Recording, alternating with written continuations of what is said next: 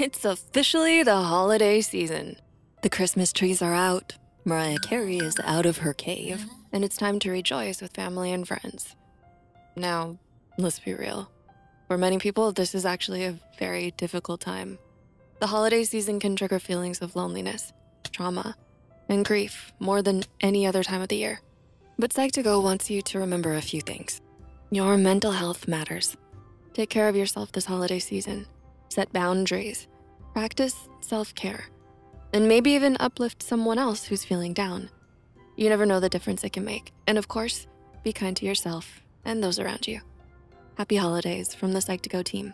We truly appreciate your support.